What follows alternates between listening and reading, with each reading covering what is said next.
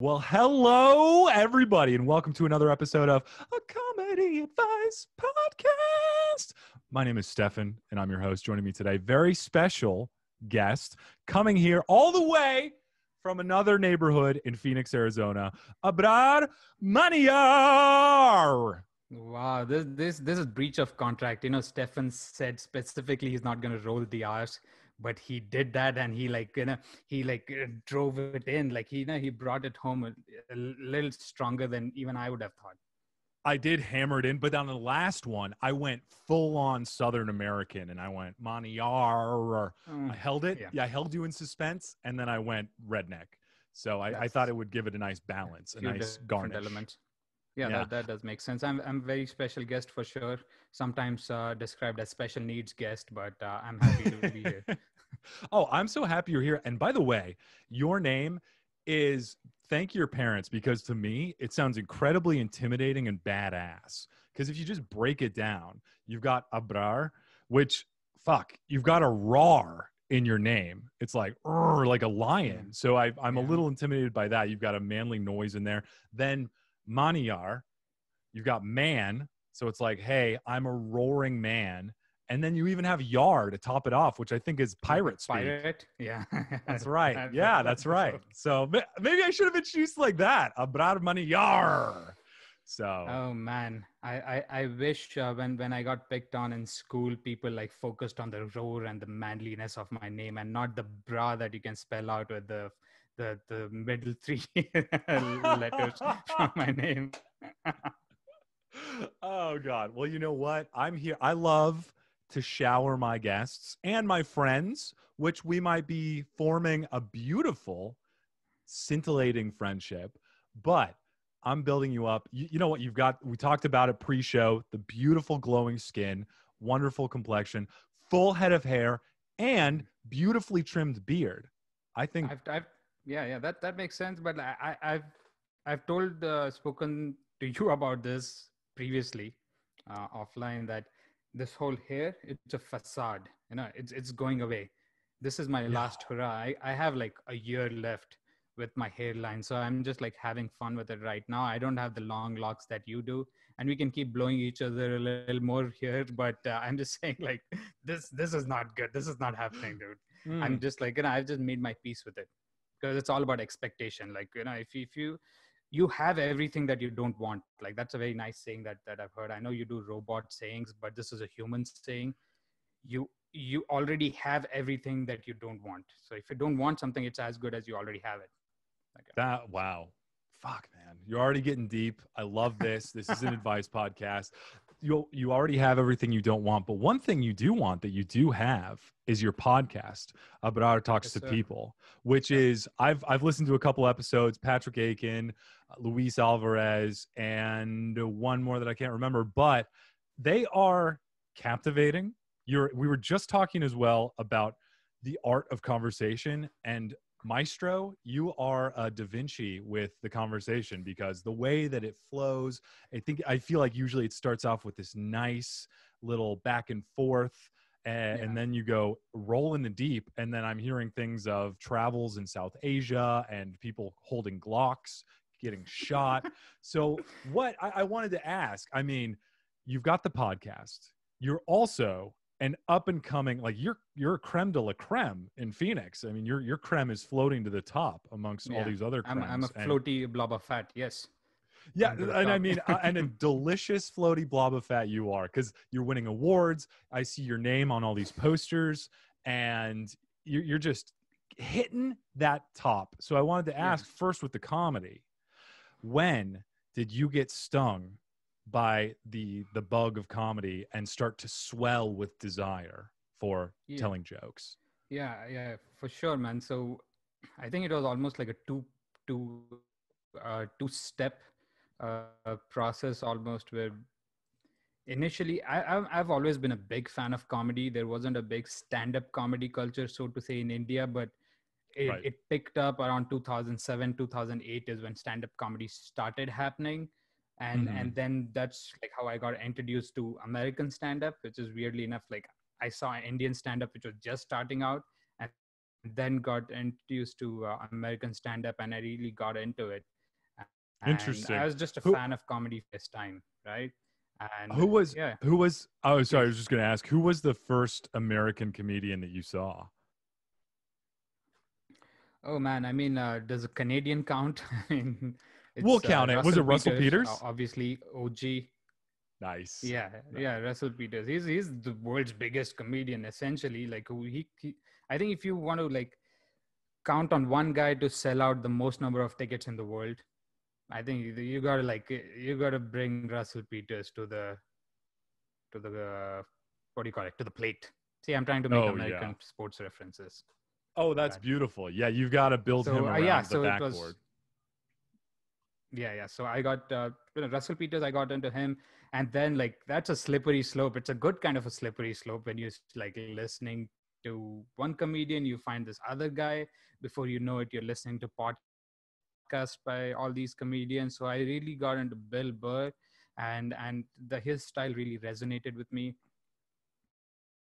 He's got that frustration about the little things, and he's not making jokes about little things like a Seinfeld would, but he's like coming at the little things from a very existential angle. That's almost how I see it. Like he's looking at something very pathetic about filling out a form at a bank, and he doesn't like it. He takes that and he like almost relates it to his entire existence and at the entire of humanity's existence. And he says 80% of the people have to be, have to be done away with for this world to be a good place again. Like he's like a master of exaggeration, a master of analogies. So I really relate to that.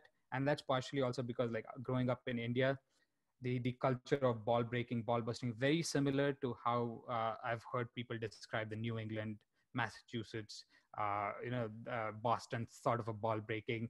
People will jump to start having a fist fight. Before you know it, if like people are talking, they're talking shit. It's all good, right? You're basically roasting each other. You don't call it roasting, but you're talking shit. And Yeah. people will like be ready to fight too. So like the stakes are really high. So that's like almost how I grew up. My dad's really funny, sometimes really cruelly funny, but he makes jokes at the expense of other people. I get that a little bit. So all of those comedy elements were with me. And when I I moved to the US. I went to grad school. I got my degree. I got a decent job and had everything. I married my girlfriend of a decade. She's been my girlfriend since high school. We got married, and everything looked very stable, and I was very happy about it. Right? Everything's uh, kumbaya. Everything's great. Now from there, I was like, okay, I got to do something else. I can't just be the guy. And it's a little pathetic if you think about it. It's a little quarter life crisis-y type of a thing. It's a little pathetic, but I felt like I got to do something, man. And I always knew I had this funny thing in me. If I'm within a group of friends, I'm making everybody laugh. And I'm also like a big fan of comedy. So it just made sense for me to go and try it. And because I stick out here basically because I'm different. I speak different. I think differently from other people who've had a background growing up here in the US. Because of all these factors, I think I did relatively okay when I went up on stage. The first joke I did, funnily enough, got an applause break, and that shit got to my head real fast. And like, oh, Damn. this is nothing. I'm going to be selling out Madison Square Garden in no time. Like, I didn't exactly think that, but like that diluted my image of the art. But then when I started doing it more and more regularly, that's where reality kicked in. But it's a lot of work. I'm doing it. I enjoy the process, and that's how like I try. It's a cliche, but I really want to think, and I'm making a conscious effort to think about everything in terms of enjoying the process, enjoying what you're doing while you're doing it. There's nothing waiting in the future. There's nothing waiting for me tomorrow. I may get, if I get a weekend at a club or hosting for someone, I'll be happy for a day or two. But after that, it's the baseline's reset. Now I'm going back and like looking for the next big thing, which is not bad per se. But I'm just trying to like, if I'm up on stage, I'm having the best time I can have up on stage. If I'm writing, I'm doing the same, podcasting, the same thing. I'm talking to Steph Sitani right now, and I'm having the time of my life. So that's the kind of philosophy I'm going with, both podcast and comedy. But that's a long-winded answer for you, right there. Yeah, I'm gonna have to cut out a lot of that because that was a Yeah, lot. just No, like shrink it down to like a 10-second TikTok. we're gonna have to, yeah, we're gonna have to get it for a reel on Instagram. But no, that was awesome. And I was just gonna say, I think you just also introduced two of my favorite quotes. I mean, one from with your methodology, one from Jeff Bezos. It's almost like start every day as if it's your day one. And so it's just like whatever happened yesterday, today is a new day, starting fresh, gonna hit it like it's day one. And then Drake, YOLO. You only live once. My grandma said the same thing, but I think it's fascinating what you've been doing so far. And shit, an applause break after your first joke ever. What was the? Can I ask? What was the joke? Of course. I don't even do that joke anymore because that had, that was a little bit of a gimmicky joke. Beneath me. Oh wait, what was it? No, not beneath me. I can't do it, and it relates to something we were talking about earlier. My hairline, so it has to do with that. So I had long hair when I started out. I mean, that's probably as long as yours, not as golden and flowy, but I had longer hair, all the way up till here. So yeah, there you go. So yeah, so I parted it right down the middle. I had like a longer beard too, and that is probably also a part of the quarter life crisis, the pathetic quarter life crisis, if I may, that I was speaking about. So I went up on stage. I thought of this joke. I'd written all my little jokes down on a piece of paper. So the joke was, this is what Jesus would have looked like if he was not so white and blonde. And everybody kind of went into applause break because it was one of those poetry crowds, one of those supportive crowds, the ones with the clicks. Oh, where they snap the fingers. Yeah, the snappers. Yeah, it was one of those crowds, super supportive. So it's like almost bowling with the guardrails on when you go up on those stages, because they already give you so much leeway and goodwill when you go up. So that was a joke. And that was just like a commentary on Jesus was not actually white. He probably looked closer to how I did than Stefan did, but everybody thinks it's him. So it's kind of that whole commentary. Yeah, that's awesome. And Jesus was probably by your side helping bring that laughter. So I think that yes, it was like Muhammad who was passing him the ball, and Jesus alley-ooping it Look at you with the sports references. This is fantastic. Jesus. Yeah. You live and you learn because with Americans, man, especially guys, you got to bring up sports. And I'm a big sports guy, but none of the American sports. I've watched basketball a little bit, but I'm super into cricket, and I'll just my YouTube recommendation history is 80% old cricket videos, and that's how it is. So I'm a big sports guy, but just American sports, not so much. Okay, got it. I'm not into any sports whatsoever, but I do remember when I worked with Tata Consulting, a lot of the Indian workers or coworkers, they told me that I looked like a cricket player. You look like a lot of cricket players. That's what you look like. That's a very generic cricket player face you got there.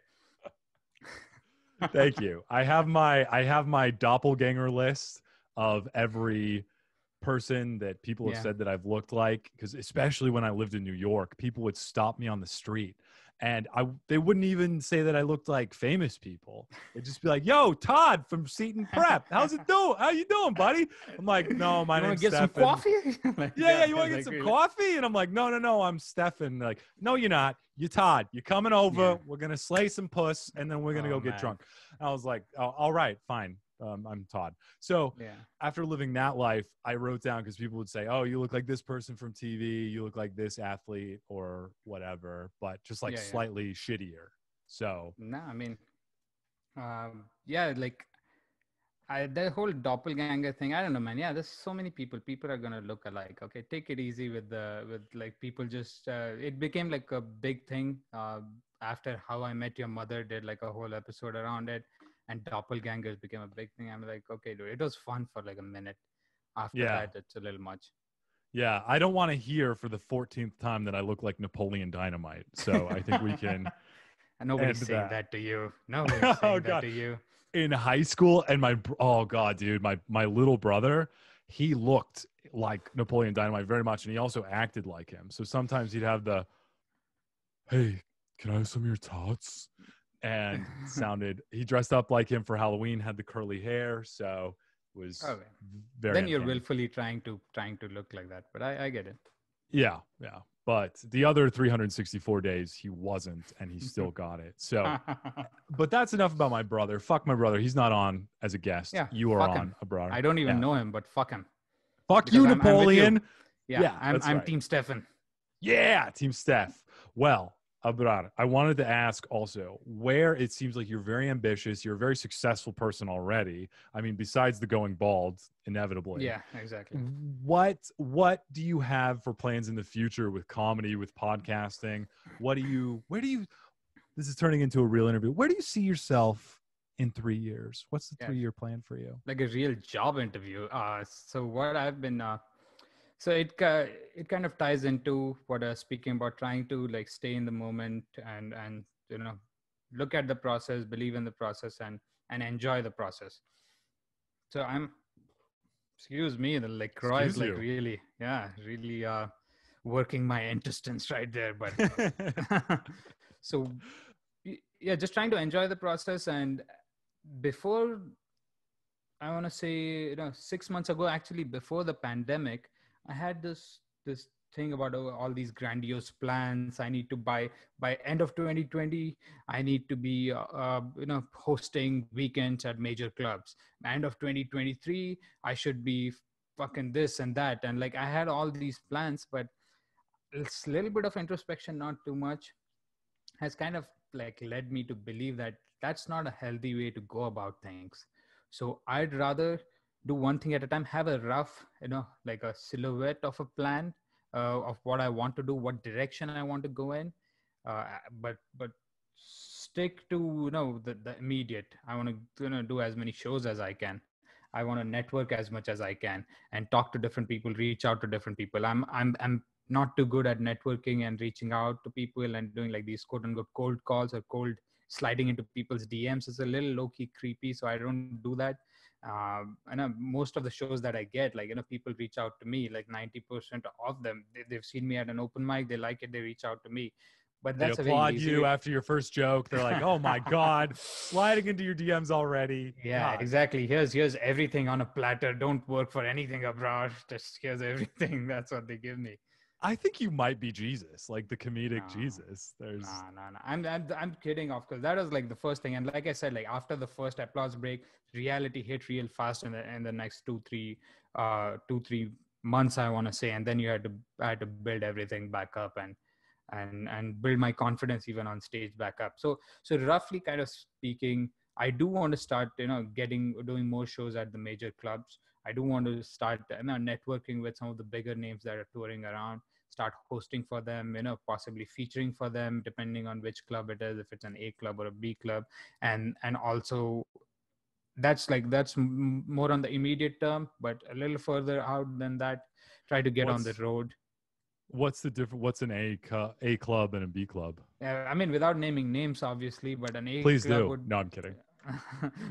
an A club would be where like the top of the food chain comedians would do their rounds, right? A B club, you'd be, it's still a popular guy, but they'd be featuring for somebody who maybe headlines an A club or headlines a theater, but they're a headliner for a B club.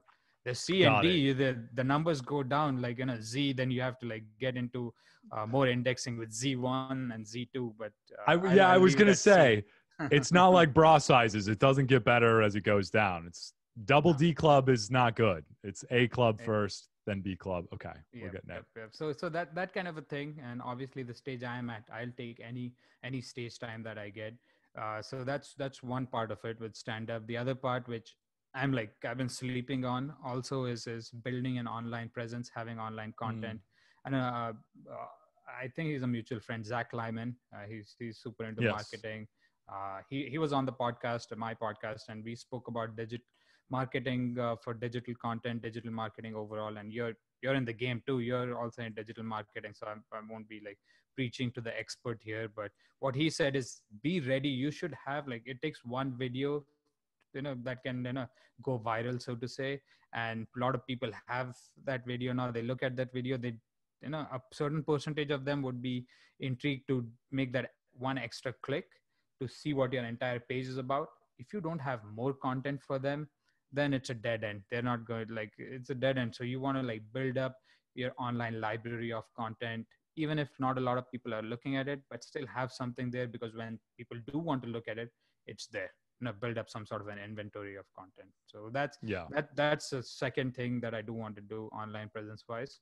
Yeah, I mean, yeah, and that goes true. That's true for both stand-up and podcast. And I just uploaded my first stand-up clip of doing some crowd work from a show last week. It took me half a day to edit it because I'm a dumb, and I was just trying to figure it out. But that thing's up right now, so I'm gonna like start uploading more stand-up content, more podcasting content for the podcast. Hopefully, transition into video podcasting. So a lot of grand plans, but with the anchor of enjoy it while you're doing it. If I'm resenting while I'm doing it, I know it's not saying it's not going to be hard. It being hard is one thing, and that discomfort is one thing. But just resenting the whole thing, then it's self defeating. Why am I even doing it? Yeah, it is. I mean, it's a lot of time. You have a full-time job. You're doing podcasting. You're doing the comedy. I sound like an old man now. You're doing the comedy. You're gonna put that in your little skits. A lot of people say that when they have a you gotta joke idea. Put your little skits on the Facebook and the Instagram. So it's and then you've got your wife as well. Yeah. How are you juggling all of that with the wife? I mean, is she supportive so far? Is she getting frustrated? Is it better for the marriage because you guys have been so close in quarantine? I mean, how are you able to Oh man, juggle that? yeah, that's actually a good question because my wife and I go back really, go back Since to high school, even further back. High school is when we started dating, but we are friends from even before that. So it's one of those deals. So we know each other really well, and it's easier now with the quarantine because we are at home, so we can spend a little more time together. Also, during the day or whatever, have lunch together, things like that. And then I can do shows in the evening, and then we spend the weekends together. Now I make it a point I don't book shows like on certain days and on Fridays when we hang out. So it's just more of just like communicating and managing expectations even on that level. But she's super cool, man. Like I think because she's cool with the whole thing, and she's like overtly supportive. She knows that I like doing this and that's a passion of mine, so she's overtly supportive about, hey, like, you want to do this, you want to do that, and pushes me even to do more comedy wise. So in that sense, that's not a problem. I know we still spend a lot of time together, or try to at least.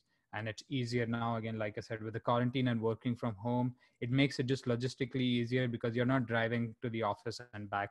But before that, it was still good, but I was like going to the office, and that's for like an hour and a half just in drive time, and then hitting mics right after that, going back and forth. You mean, like, okay. yeah, so it's Still, not that much. But it's still like you're spending that time, but then you're driving to mics, like I say, I'm a road comic. I'm on the road from Glendale to Buckeye to Tempe to Mesa to Gilbert, just on the road, like within the Phoenix metropolitan area, so you're spending a lot of time there too. So a lot of drive time has been cut down with this. So I really like the fact that I can work remotely. uh, but yeah, you just make it work, man. I think there's enough time out there. You just need to make time for stuff.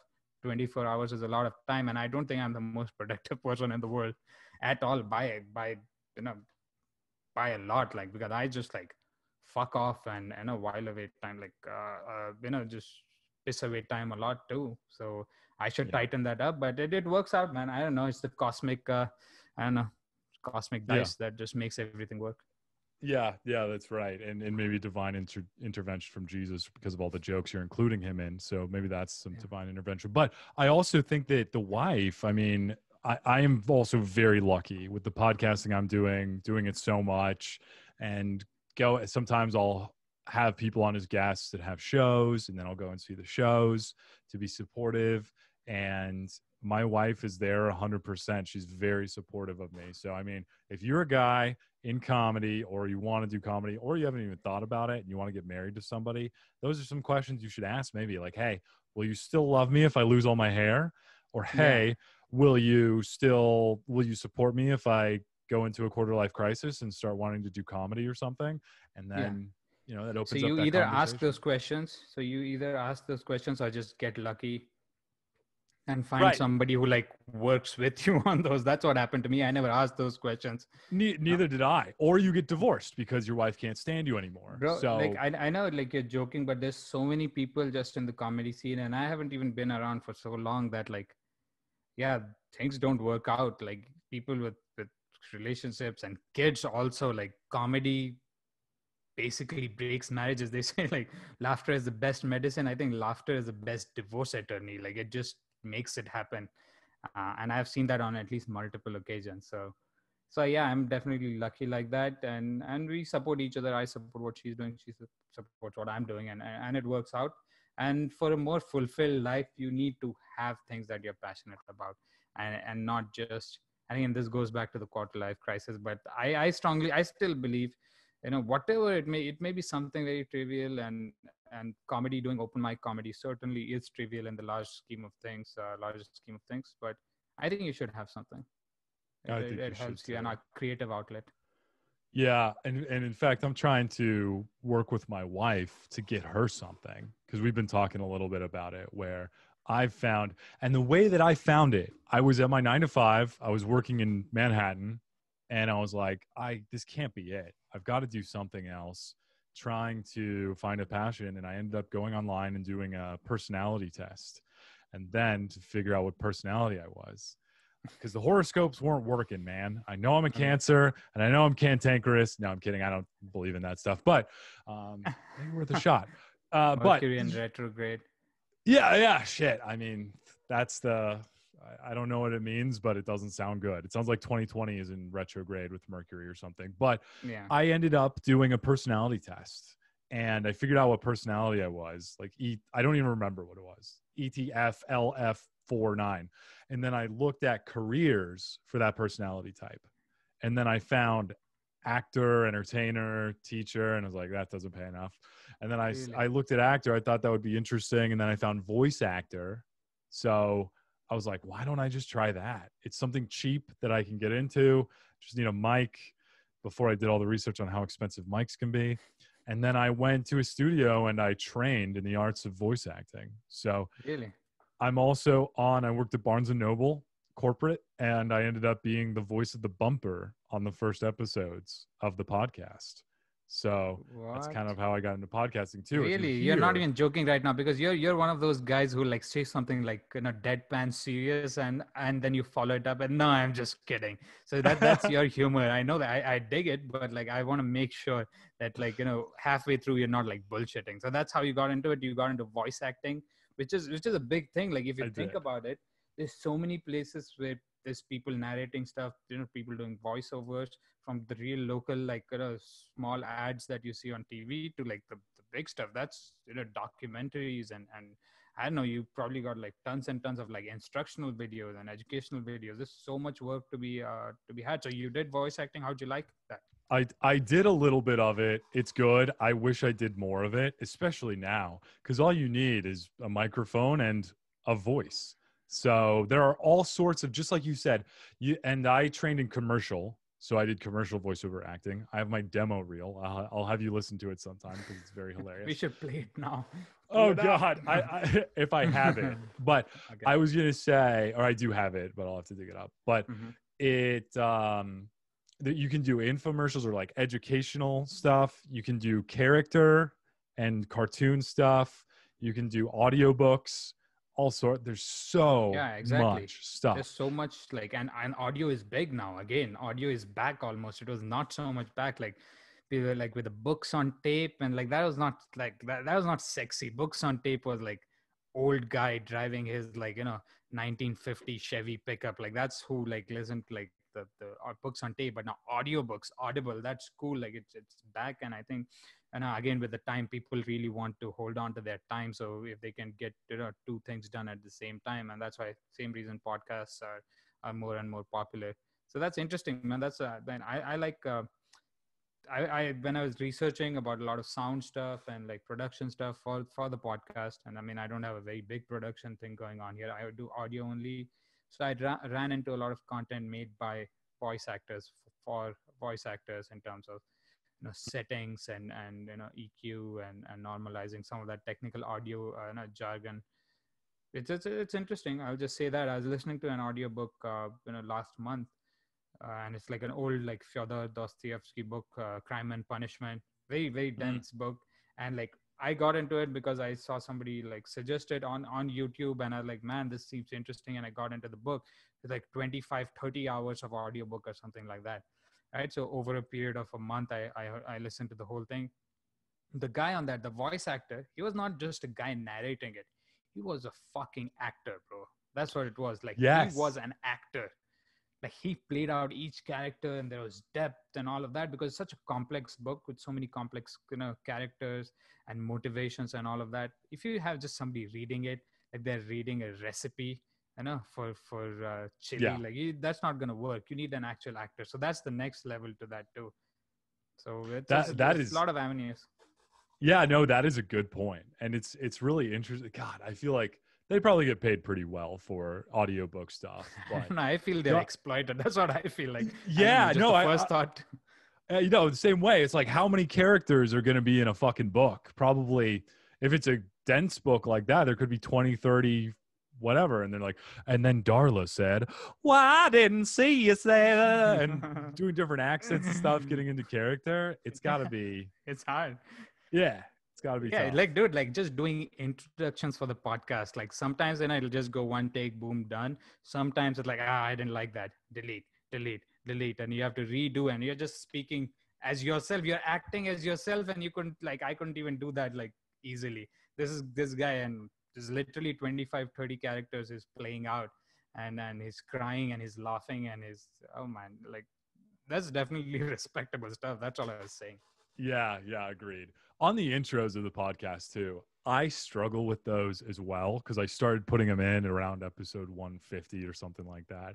And what I've done now is I'm just like, you know what? I'm going to do one take and then I'm just going to keep going. If I can't think of anything to say, I'll be silent until I can think of something. And then I keep going and then I stop. If I think I hate it, I walk away, listen to it over again, and sometimes I'm like, oh, that was actually pretty good. Yeah. And it's so interesting your state of mind as you're doing something, you're thinking, God, like this is the first thing that people are listening to. This could be their first time. And if they're like, Stefan sounds like a douche, a long-haired, golden lock douche, then I'm not going to listen. It doesn't matter Yeah. if who the fuck you have as a guest. They're like, Yeah. no, I don't, done. So Yeah. And it, especially the case is stronger. I think people will skip if it's Maz Jabrani. People will like, it's okay. They'll like skip a couple of beats and get to Maz Jabrani. But yeah, if it's this fucking face, right? This is like, I'm gonna have Maz Jabrani's hairline pretty soon. Like if that's me, they're not gonna care about this. So yeah, it is important, man. Like a lot of stuff. It's it's uh it's a whole it's a pretty big project, I'd say. Like just having a podcast is one thing, but like growing it, being consistent, and I've been doing it what 3 months. Stefan's yeah. been doing it for 15 years, self-admittedly, like you told me the other day. You're doing it for 15 years. You're the That's podfather. right. Dude, I mean, my father gave me my grandfather's microphone, and he said he gave it to him, and he trusted him to podcast. So now I have old Gramps' microphone, Yeah, and and I'm gonna funnily enough, yeah. Go No. I ahead, was go just ahead. saying that Shure microphone, that they probably have been making that for a good 60, 70 years already. So you can buy like a 70-year-old. So that could actually be true. If your Gramps was like a radio announcer or something, he could have had the radio host, whatever. He could have had the same mic. Oh, that's true. Yeah. Okay. Fuck. I wonder if this is durable enough for me to give to my son. And I wonder if he could carry on the legacy, a comedy advice podcast. Once I pass over into the eternal realm, we'll have Steffi J, Steph Jr., and he's going to be the next host of a comedy You're advice gonna podcast. do the junior thing. I don't know. Maybe I'll hindify him. What was it? Yeah, Svetalan? Sitaram Santoshi. Dude, that Sitaram sounds like, Santucci. Yeah. yeah, Santoshi. Like this is like dude, you'd be surprised how much of a connection India and Italy has. Like an Italian national almost became the prime minister of India in the early 2000s. Almost, a lot of people took offense to that, and like that's why they had to make somebody else that. But she's a pretty popular and important figure in Indian politics. She's Italian born and bred, like like one of the Indian guys who's from a political family. he visited Italy. They hooked up and all of that, and now she's wearing a sari, and like she's the matriarch of the Indian National Congress. That's the political party. So there's a connection there. So there Holy may be shit. some Santoshi out there. Anyway. Yeah. What are you talking about? Oh my God. Well, we'll see. And then we'll see about my kindred, my kin Yeah, taking on don't my do the legacy. junior. It's a little ridiculous. Did you watch The Sopranos? Right? If you're Italian, you should have watched The Sopranos. I unfortunately have not seen a single episode. God damn it, dude.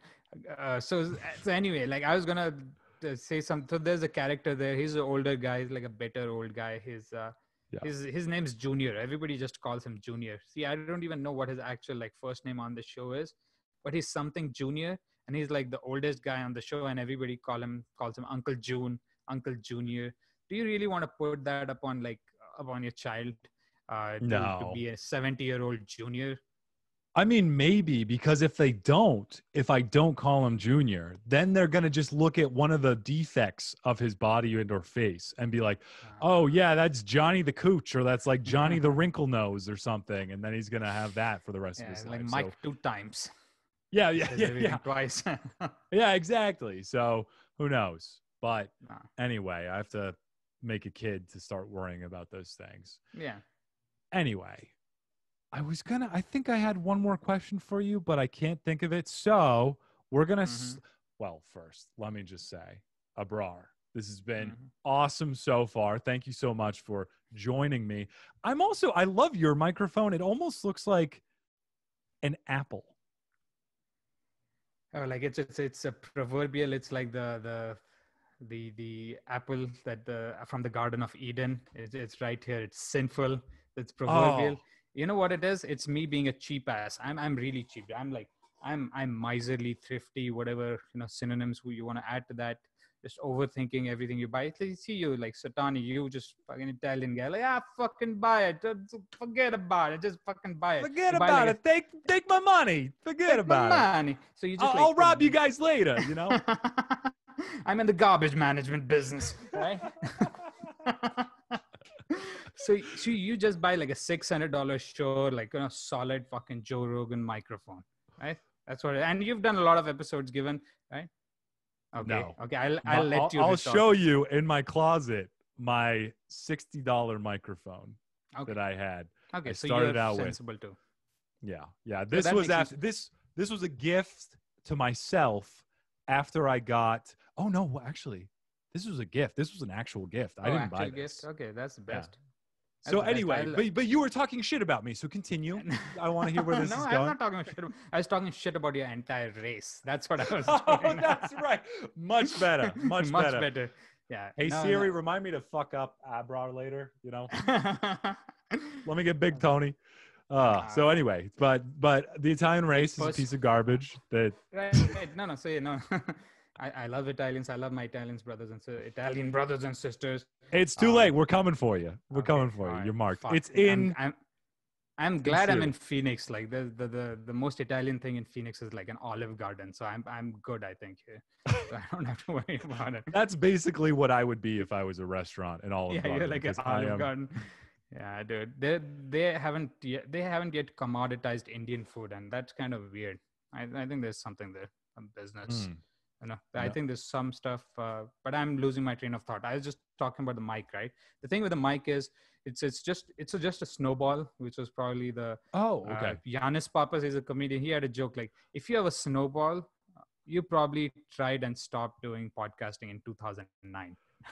That's what it means to have a snowball. But that was the cheapest mic I could find. But then I found this little number with the stand and the pop filter and all of that makes the sound like decent enough. So if I'm doing like a solo or doing something online, I have this. But if I'm doing something in person, I have like the dynamic microphones that with the Zoom recorder and stuff like that. So yeah, I got an okay setup on the cheap. Nice. That's very cool. And same when I first started, I did it. And it reminds me of what I was going to say. It wasn't even a question. It was, I heard you on another episode of Abrar Talks to People, which, by the way, I left you a review on Apple Podcasts. You did? Wow. Thank you very much. I felt compelled because it was a good, and you know what? When somebody produces pieces of work as good as that, they deserve a review. And so I Oh gave you a my review. God. I hope everybody listening also goes on over, listens to Abrar Talks to People, and leaves a review, and then leaves a review here, because we need reviews to survive, people. We are like Yeah.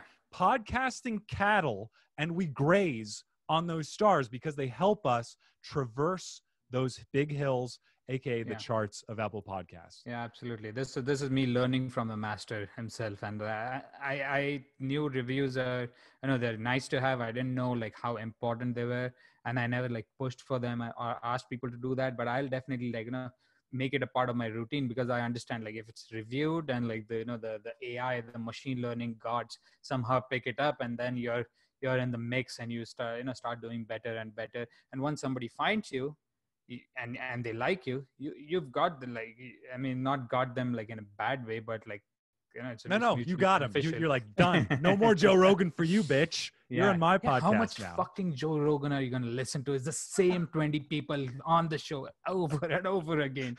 Come on.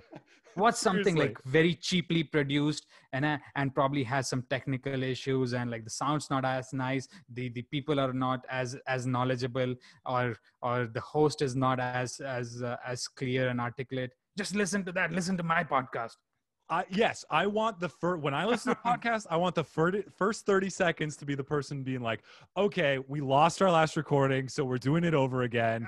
Thank you so much for being here. That's what I want to hear. I want to hear those rookie mistakes, because that is like Yeah, homemade pasta to me. yeah, I don't exactly. want Olive Garden like super produced, a lot Yeah, of money put into it, and then it's just 3 hours of breadsticks and pasta. I want somebody making it for me yeah. in their own kitchen.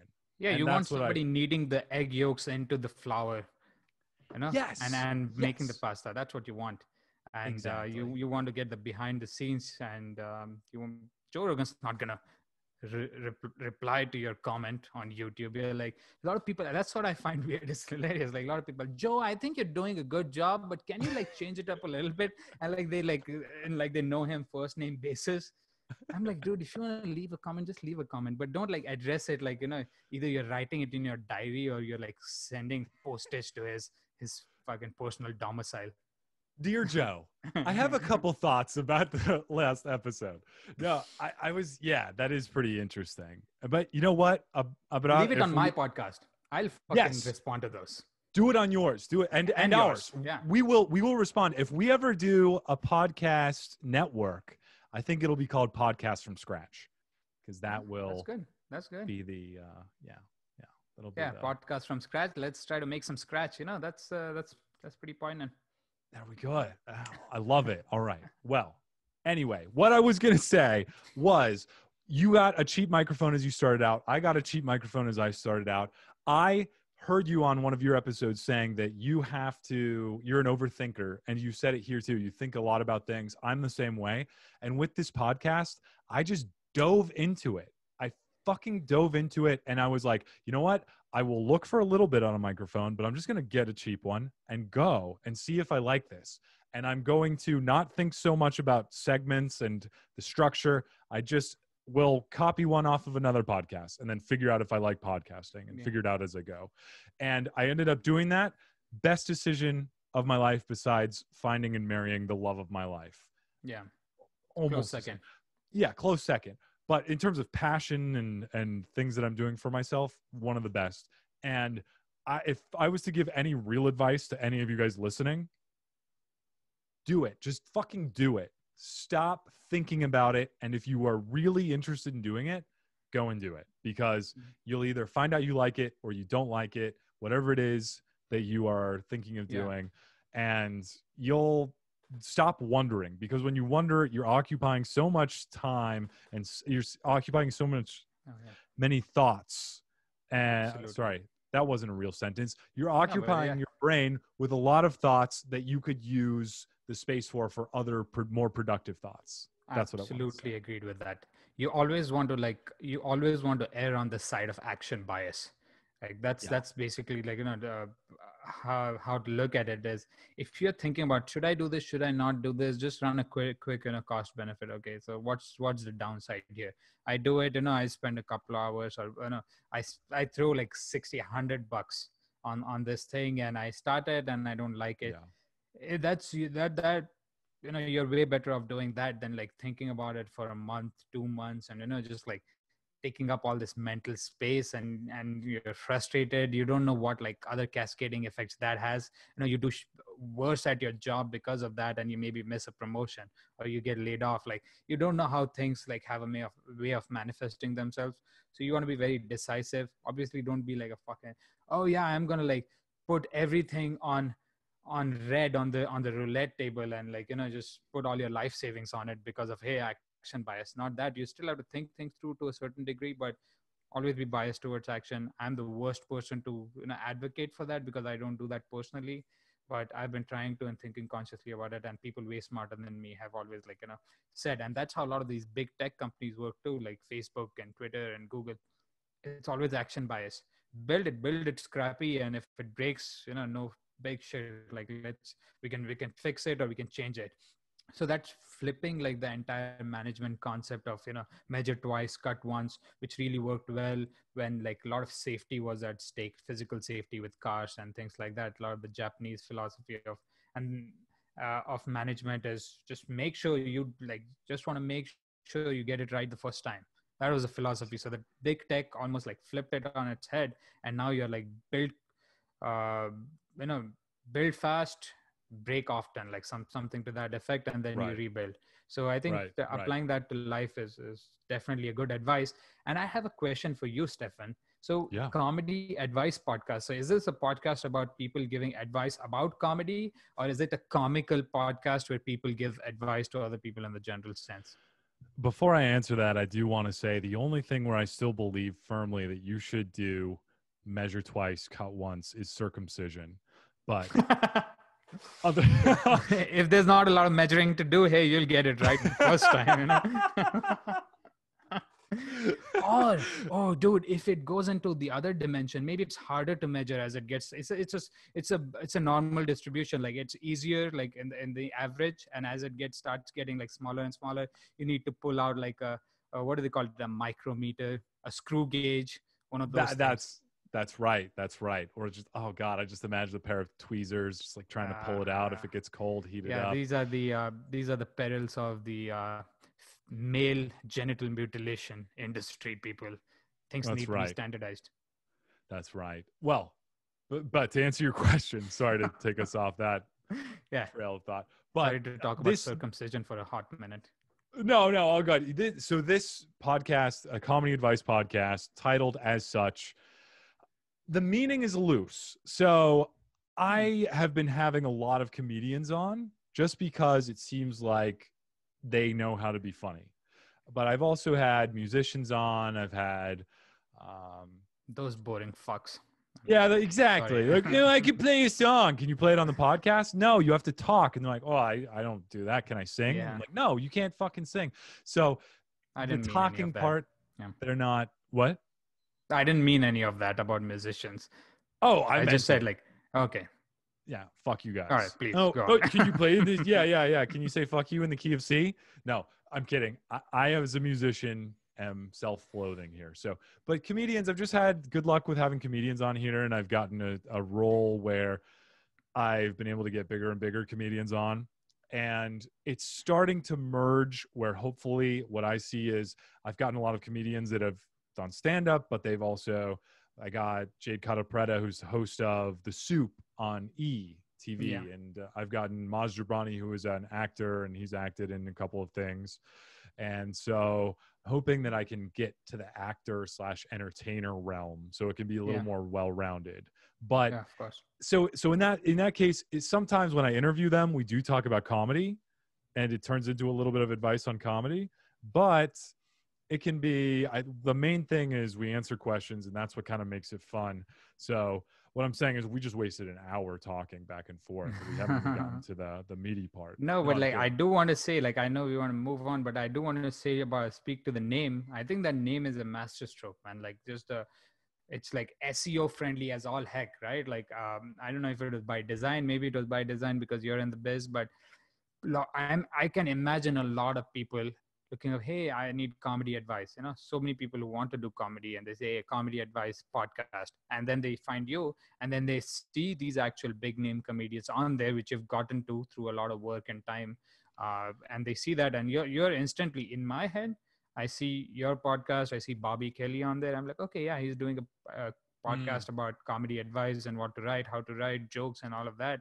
And then you go in and you get a little more than that. So that's awesome too. So did you actually like think about it in one way or the other when you started out, or you just thought, hey, this would be a fun thing? I think you're going to have to invite me on your podcast to get these answers. These are Oh my secrets. God.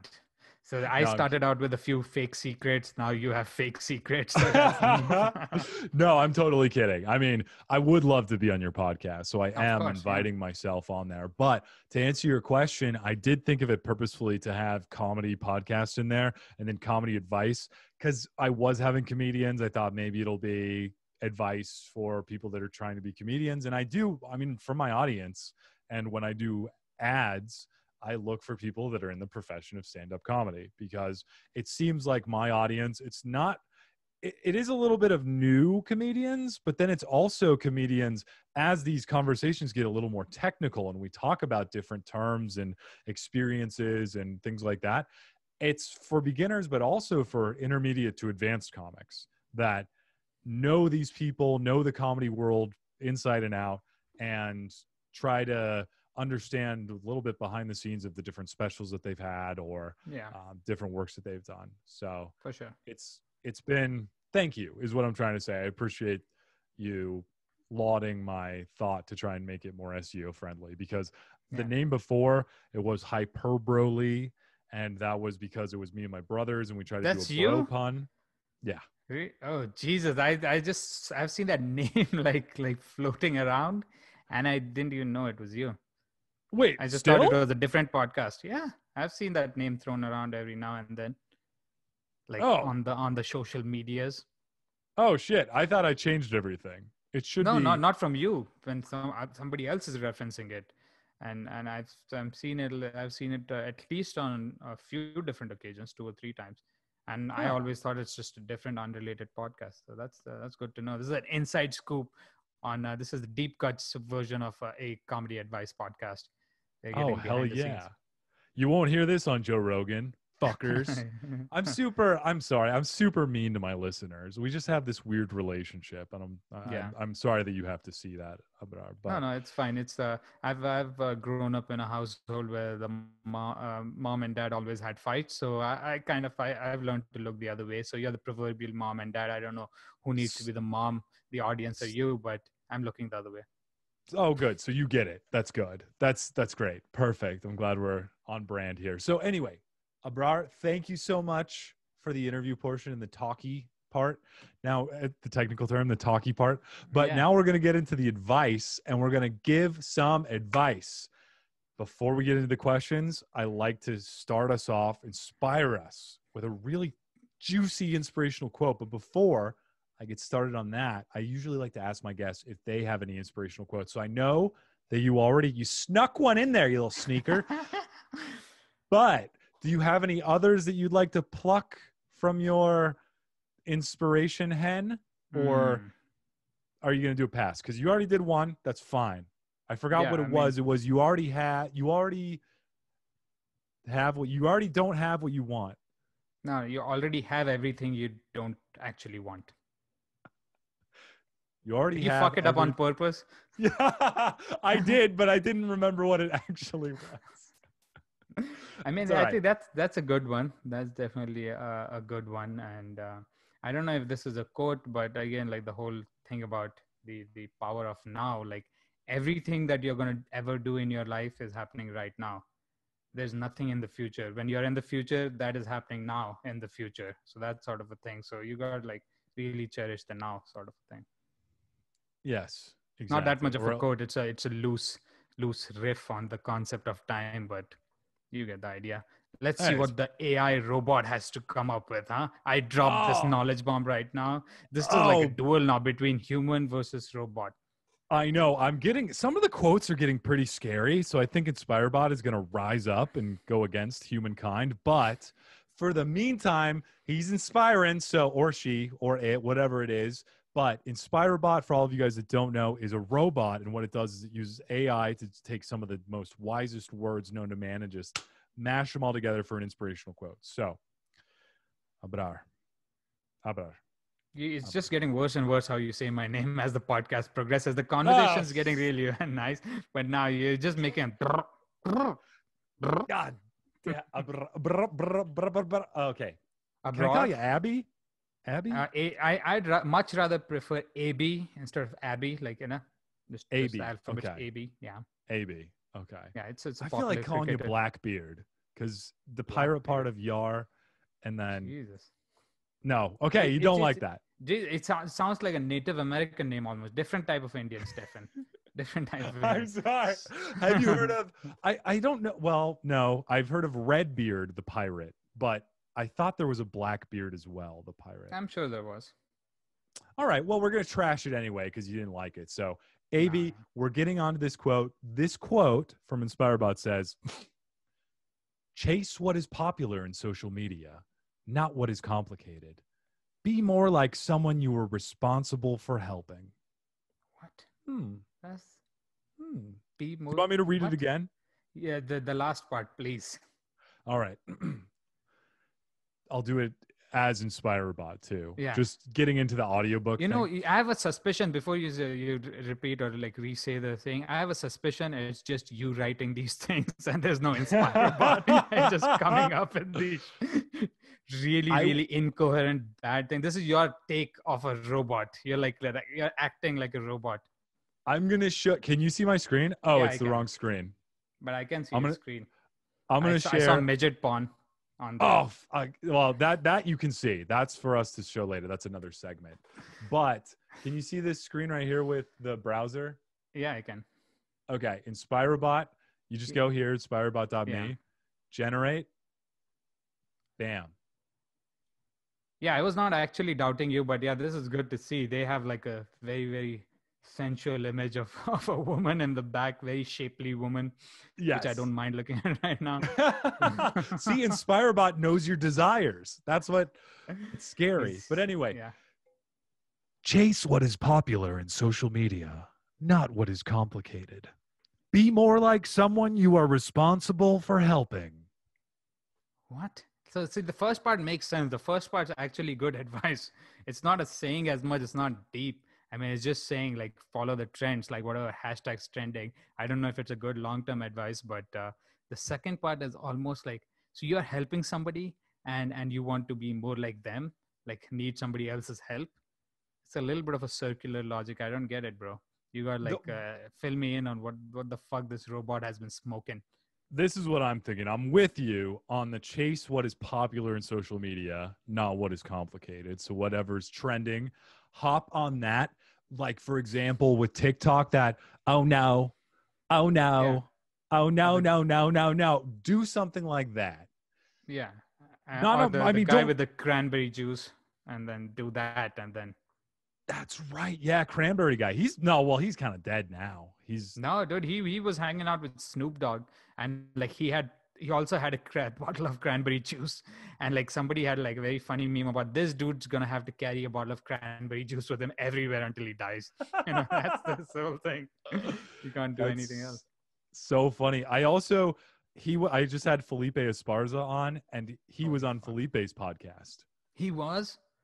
Jesus Christ. I got like can I do something more niche like pomegranate juice and instead of skateboarding I'm just walking and then it goes viral and I get to be on a podcast with Felipe Esparza just because I drank fucking juice. Here's what you got to do, though. I think you might have to get a face tattoo, and then you'll also have to be playing a song that's uncharacteristic of how you look. So, like Britney Spears, Mm. "Hit Me, Britney Baby, One More Spears Time." hit me, baby, one more time with a face tattoo. I can get a temporary tattoo. I don't want to defile my face. And then, May- Maybe you have Britney. Get a fake Britney across the yeah. cheek. I mean, I'll do all of the above to get on some famous people's podcasts, but I'm just getting a feeling that both the InspiroBot and you are kind of you know conspirobot against me and like making me do weird things that are not gonna help. No, no, no, no, no, no. It's absolutely gonna help. Okay. Absolutely. But to the second point, Yeah. be Second more point. like Breakdown. someone you're responsible for helping.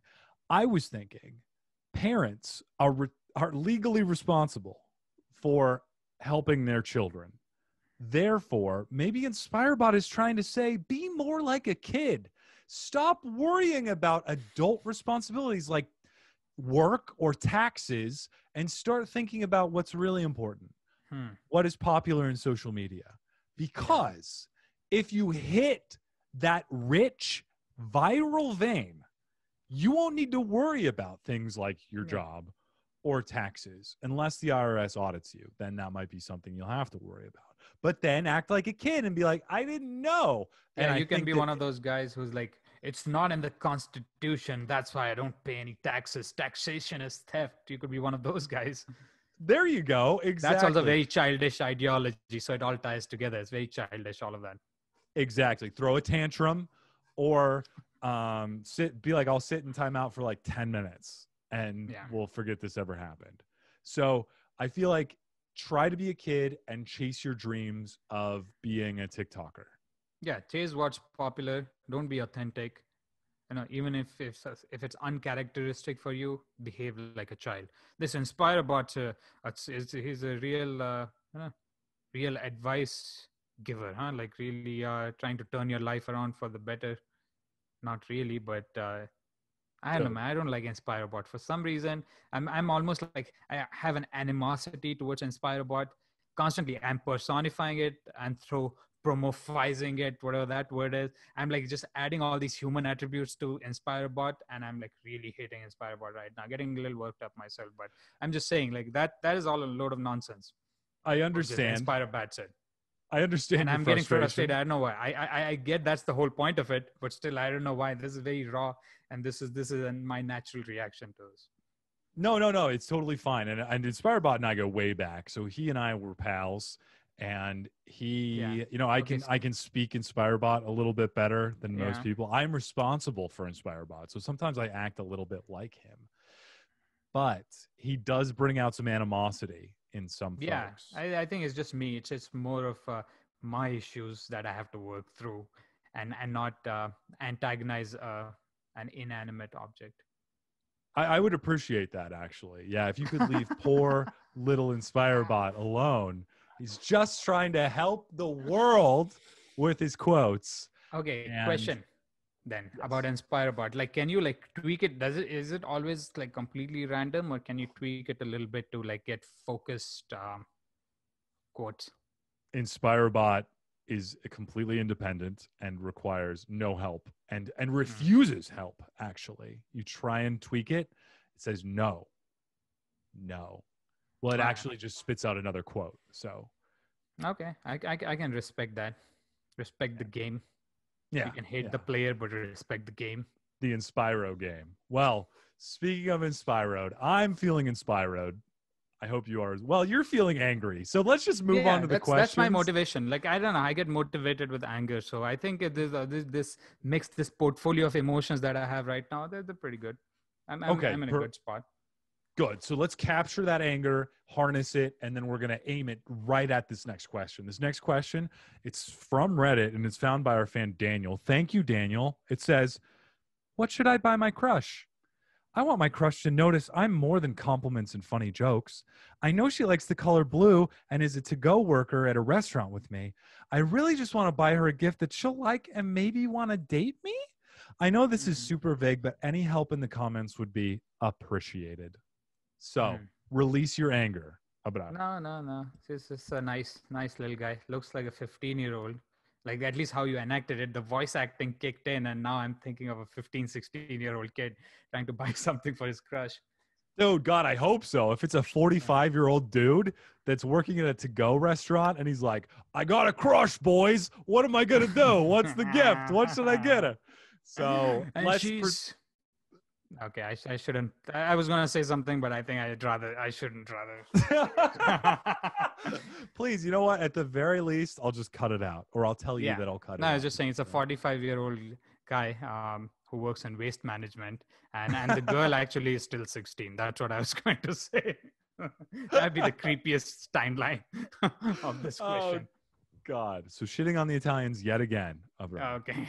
I didn't say Italian at any point in time. You dude. said It's waste stupid. management. You know that's our What? gig. That's us. We are waste management pros, okay? Over here at Satani, it's Satani. Yeah.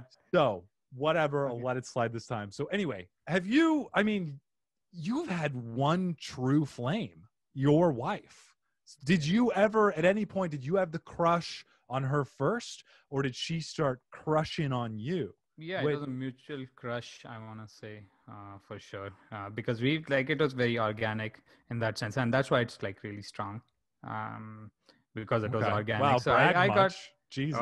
It's oh, really strong. It's tremendously strong. tremendous, most beautiful, Indian Trump. Look at that, Indian Way, Trump. way stronger than China. Way stronger. China. He does the China. I don't know why he like drags it up. China.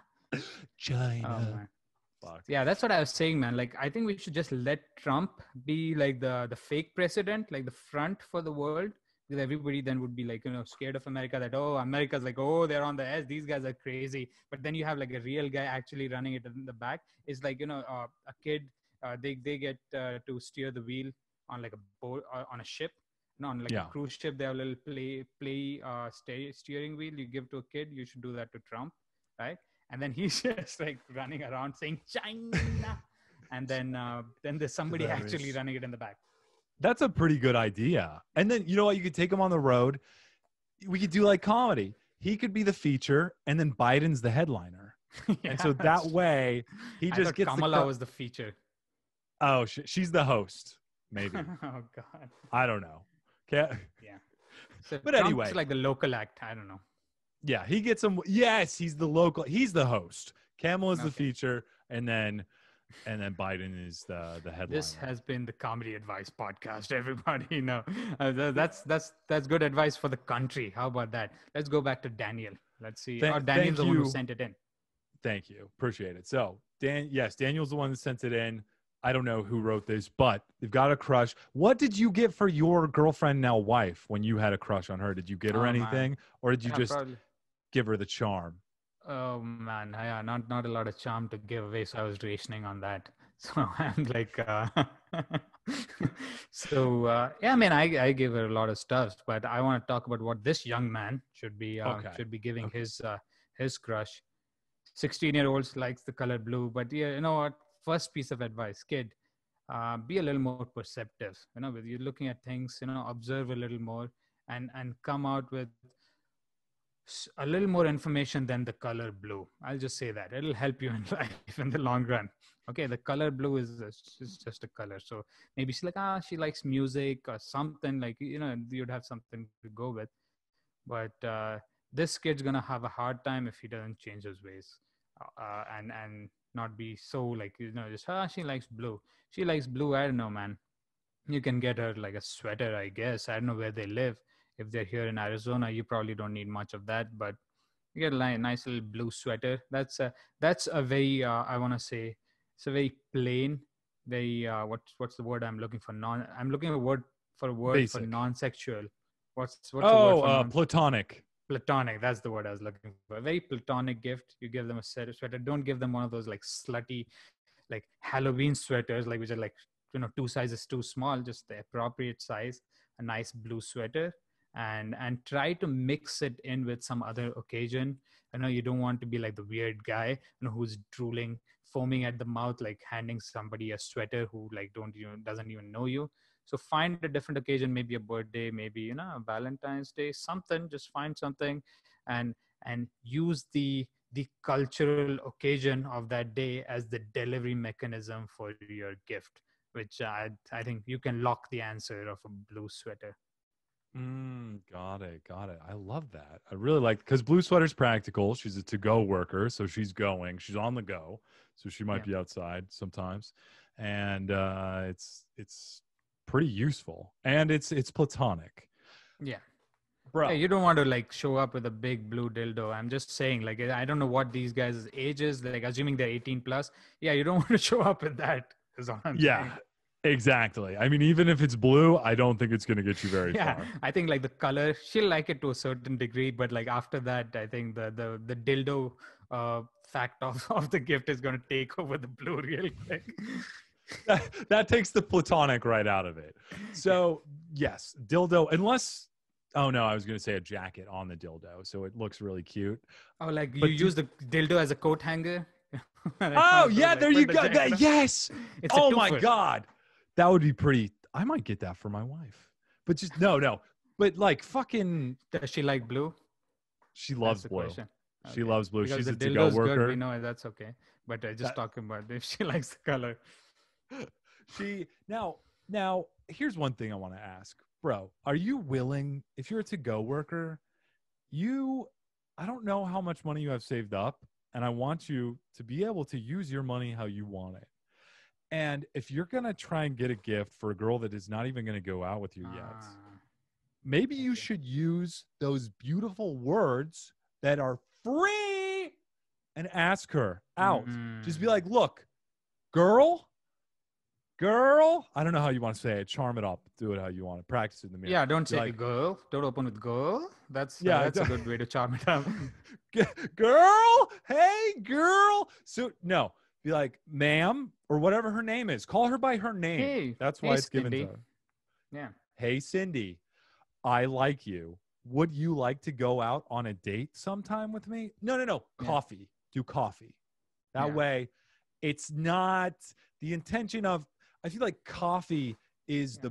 the playground of where friend and girlfriend are. And so you can either you play together and then it could turn into just friends. You could maybe sneak a little caffeine kiss Mm. afterwards. Like nice So coffee breath kiss. Nothing speaks. mm, a, Oh a cold brew smooch, nothing better.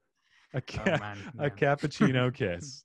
God. So bring breath mints too, speaking Yeah. of. Or don't get a coffee, get a chai. Chai lattes are delicious and they leave your breath Yeah. not You know what I disgusting. love about that, Stefan? You calling it chai and you didn't say chai tea. So you've probably encountered that before with the chai tea is redundant. But yeah, get a chai latte. That's also going to stay in your mouth. See, I see. I'm going into the disgusting imagery. You're trying to make it nice. I think it's a good balance here. But you're right. Yeah, I can concede that. Before you buy her stuff, before you go to the Gap and start dropping at least $30-$40 on a sweater made by Bangladeshi kids, you may want to take it a little easy. You know, Think of the go get a kids. coffee. Maybe you could go to like a restaurant that is blue themed. Maybe Dutch Brothers is very blue, so it's like kind of incorporate the blue right there. I Huh? love that. Maybe you could take her to Sonic where you could get an artificially blue flavored Yeah, slushy. it's a Be like creepy blue with Sonic. It's a little more creepy with this Sonic blue, but very yeah, I can see that. yeah, okay. All right. Well, this is good. Yeah, this is That's good. how I get when we receive a good advice. Yeah, This is good. High pitched. All right.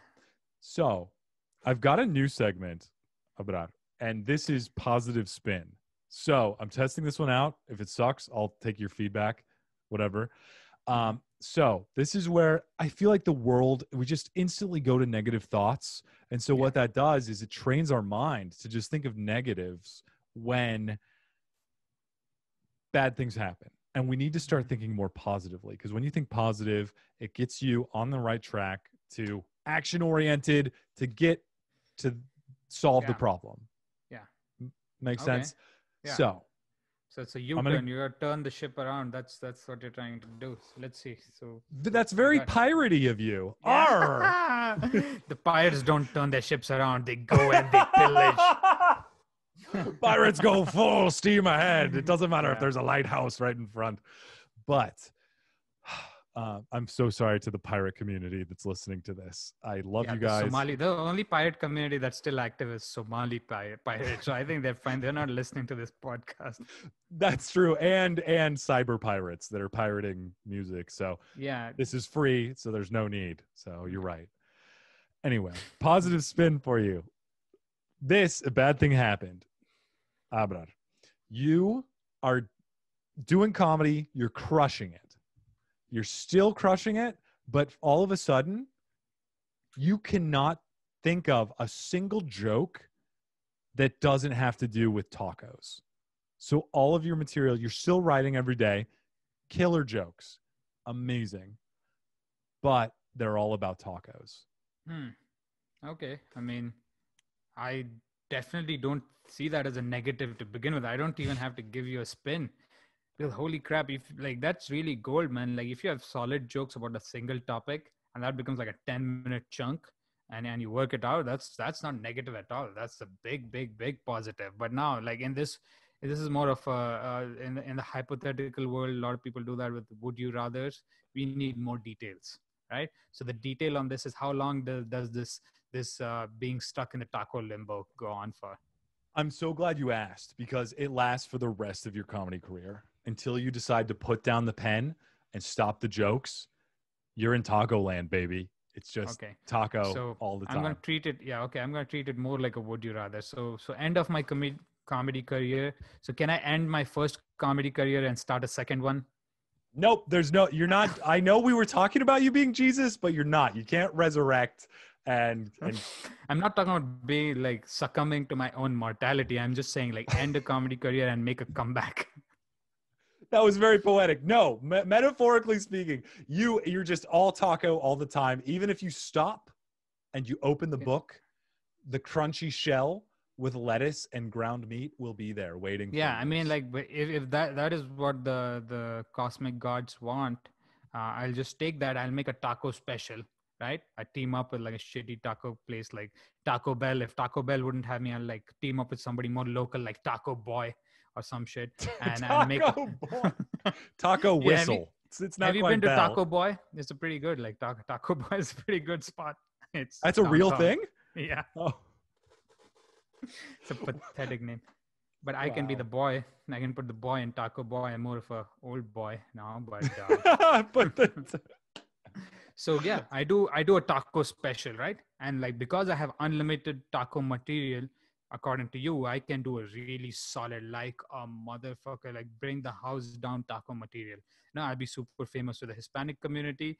They love tacos. I'll be super famous with white chicks who get drunk and go to Taco Bell. Like I'll find my demographics and I'll hit a fucking taco special and one and done, baby. Like I'm doing the 1 hour and taking that sweet taco money and then going back to my whole whatever that is and not eating another taco in my life because I know through the promotion of my taco special I would have eaten a lot of tacos.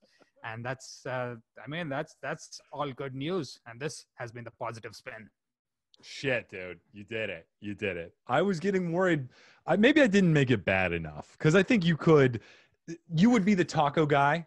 Like that would be you. You'd just be the Abrar, the taco guy. Yeah. And then you could have Netflix is going to be like, we love your taco material. Yeah. Do you do anything outside of tacos? Nope. No, that's my all niche. Tacos. Yeah. And then I could like open up restaurants right after. I could be the Indian taco guy and have Indian tacos, and that'd be like an enterprise that everybody would love. Oh my God. Taco Chica Masala. That would be amazing. Oh, no, but you're vegan. Yeah, we could do vegan tikka masala, vegan tacos. Add another spin to it. Chicken taco masala. Yeah. There you go. So, I mean, maybe, yeah, you're right. You didn't set it up to be bad enough, but I'm a master of maneuvering these situations. And that's why I saw the upside. And that's the point of the segment. Well, I'm proud of you because Thank you. You did a great job. Thank you nailed it. Thank you. All right. We've got the last question, and then we're going to say goodbye. This is from Reddit. It's by our fan, Andrew. Thank you, Andrew. It says, nudes got leaked to the whole school. Mail. Someone stole my phone. It's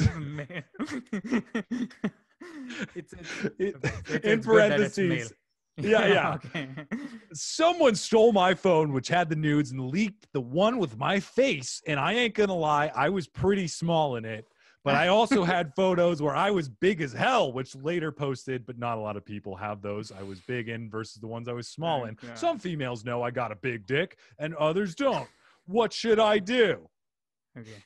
So quick pre-log on this. Like, why are all these fucking school kids writing into Reddit about these weird issues, man? What's going on with that? This is the downfall of the American civilization. That's what's happening right now. You see that unfold right in front of your eyes. Bro, the barnacles of the internet, Reddit Yeah. advice column, it seems like. Because what the, bro, this, I, I don't even know where to start with this, but I mean, where he first is like, nudes got leaked to whole school. And then hit mail. And then his description is, oh, the nudes got leaked, but I don't care about that. I just look like I've got a shriveled little peen. Yeah. I want the ladies to know that I got a big old D. So Yeah, it's like a stanza. This shrinkage. Yeah. there you go. Yeah, it's shrinkage. So what you need to do, it seems like you have no Pretty shame cut and whatsoever dried. that there are nudes. Cut and dried. Pretty easy solution right there. You're going for it. Go for it, Stefan. Yeah, just go and leak more nudes Yeah. with you with your big old peen. Yeah, I don't use know what Photoshop if you have to. I mean, at that point, like, you're kind of like the moral argument, the ethical argument is kind of not on the table right now. So just hire a Photoshop guy you can trust, who can do a good bang up job. Hit me up. I got a Photoshop guy. He's a good friend of mine. He'll doctor up some peni for you. Oh, I like the scientific word for the plural. That's amazing. And you're right. I mean, just Photoshop it up, then pay that Photoshop guy to leak it too, so it won't look like it came from you. Yeah. You like you probably get a discount for the double service. Right? There you go. But you gotta like keep it realistic. You can't like hype it up too much. But then like when you actually get into an encounter, over promise, under deliver, that's the worst thing. So on the contrary, so now just that sparked something in my brain here. Maybe you just let the fucking micro penis pics just float around, right? And let that stay. So that's the expectation. Now develop other skills, right? Somehow get somebody in the sack. That's very disgusting. Again, they say school. That's what weirds me out. Let's just assume they're seniors in school, right? And like, let's assume they're 45 years old, working in waste management. Seniors in school, seniors in school, 45 years old. Very Italian of you. It takes a long time to get through the skull, okay? Okay. Some big heads. So my point being, let that expectation stay there. Let that linger. And everybody knows that. Then like somehow, get somebody in the sack. And then like assuming you're not like delusional and you're a grower, not a shower, and like all that kind of stuff. And you do have some goods to deliver, right? And you can deliver those goods.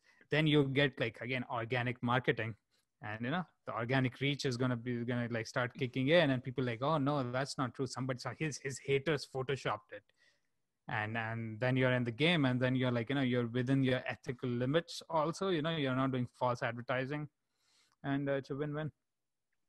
That has been goddamn the genius. Yeah.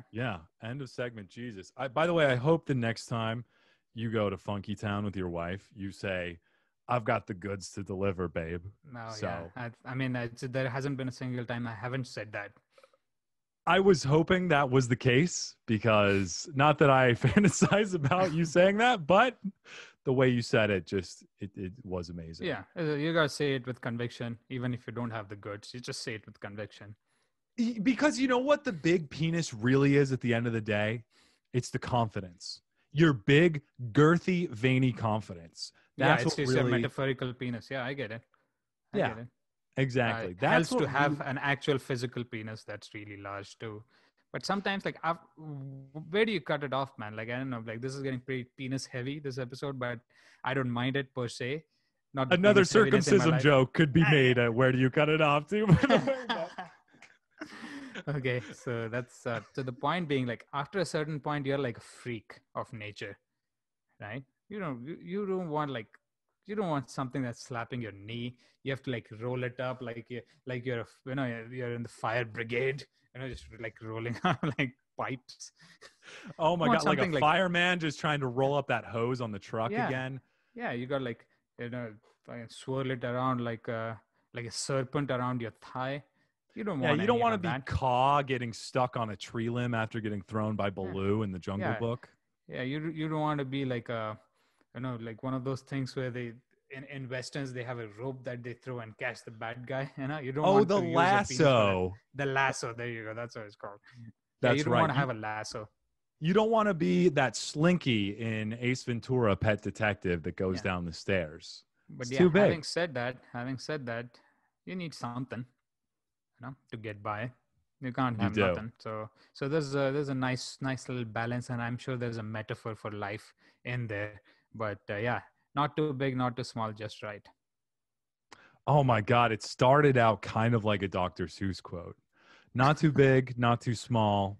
There's a perfect size for all. Yeah, there you go. It's that's fine. I will not eat green eggs and ham. I will not eat them, Sam. I am.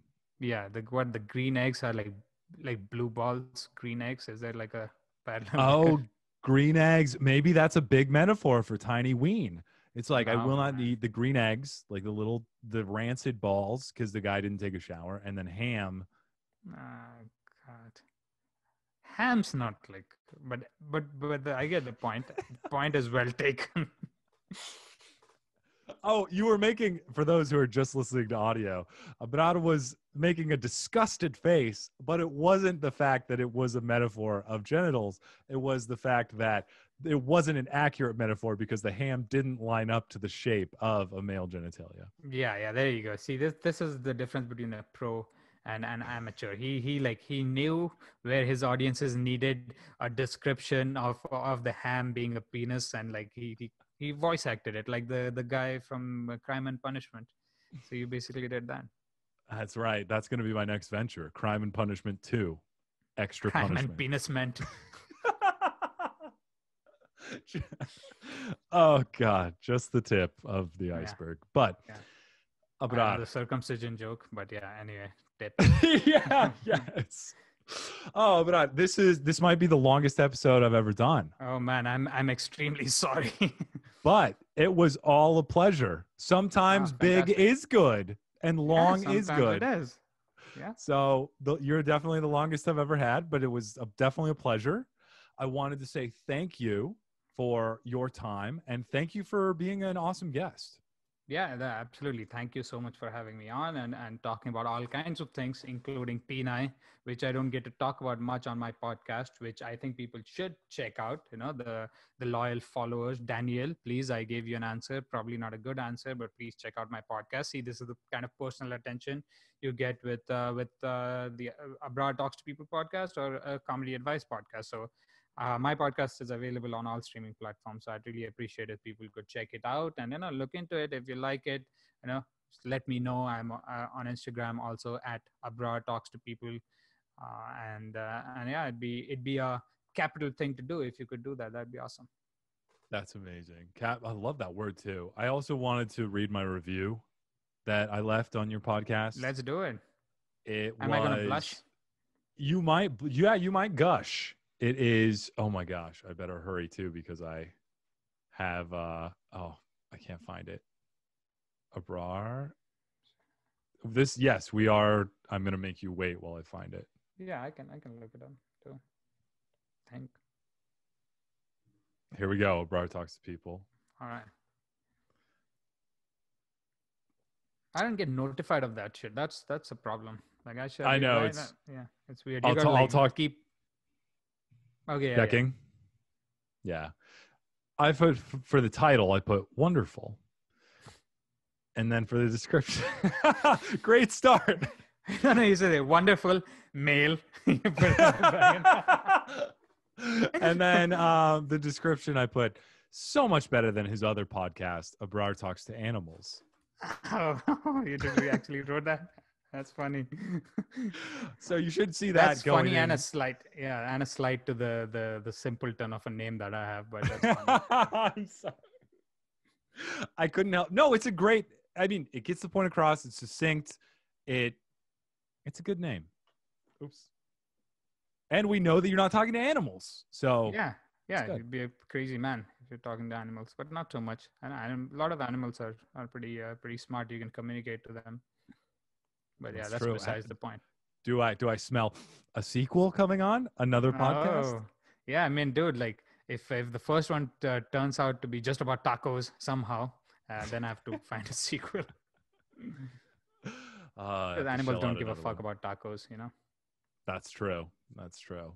Um, well, I feel like I could talk with you for hours, Yeah, yeah. but I mean, I don't want to anymore. No, I'm kidding. No, but we must end this sometime because our listeners, they get impatient and blah blah blah. So I yeah, will have let's all the do it. links to everything you had mentioned in the show notes. Please, people, follow Abrar. If you can see him see him live.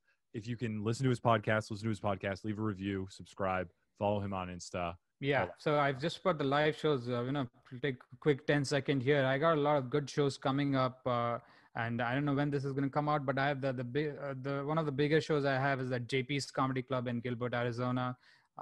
It's with Jill Kimmel. Jill Kimmel is a pretty popular, great comedian. She's done shows all around the world, and I get the chance to feature for her. So at an actual club, so I'm really excited for that. So that'd be one show, and if Stefan would be benevolent enough, I can have him throw a link for that show right in there. And if people want to come out and spend a nice evening of comedy on a Saturday night, maybe Daniel, the kid with the blue, the JP's Comedy Club is blue themed, so he can come over. He's not listening to Oh, this, but yeah. So I'm just trying to tie everything together. So yeah, there's that show that I'd love to see some people come out to, and there's the podcast Abrar Talks to People. that's beautiful. Yes, I will have a link in the show notes. When is the date, by the way? I'm not It's sure when this is December coming out. 4th. Oh, December 4th. This should come out by then. I'll let you know if it doesn't. But if it Yeah, doesn't, you have more other shows. if I'll it make sure and doesn't, mention that. it's, Oh, yeah. man. Well, Abrar, it's been a pleasure having you. If you want to stay on for a couple minutes after we Yeah, of say course. goodbye to our audience, it's Mm-hmm. totally cool. But wanted to say, audience, thank you guys so much for listening, and we'll talk at you next week. Pew, pew, pew, pew. Bye.